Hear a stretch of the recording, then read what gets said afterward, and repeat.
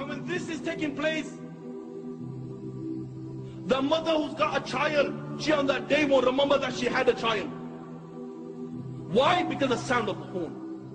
The sound of the horn is so terrifying that you will see mankind will be in a drunken state, but in reality they won't be drunk.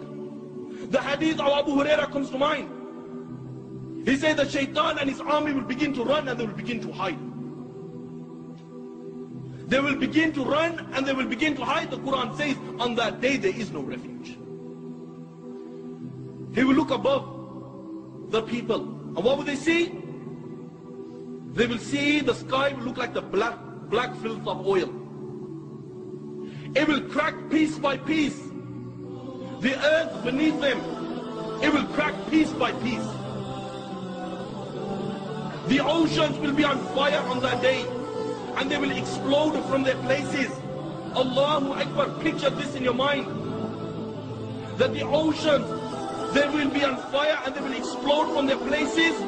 The stars will lose their shine and they will come crashing down. And there will be darkness everywhere. And when there is darkness everywhere, nothing will remain. Every single thing in the universe will come to an end. The hadith of Abu Huraira says,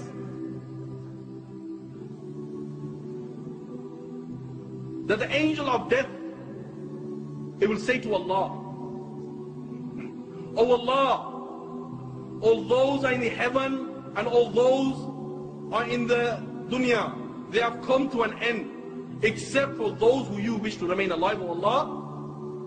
Allah will say, who remains?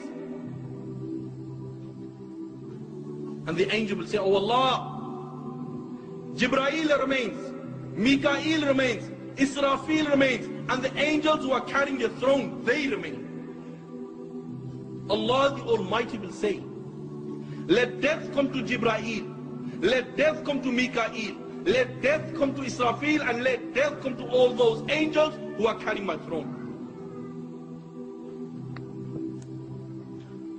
Then Allah will say, who remains? Yeah, Allah knows who remains.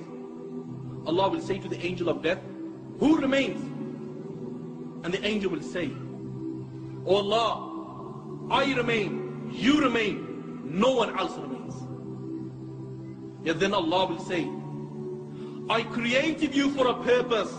You have fulfilled your purpose. You also die and He will die. And then Allah the Almighty, He will roll up all the heavens in His hands.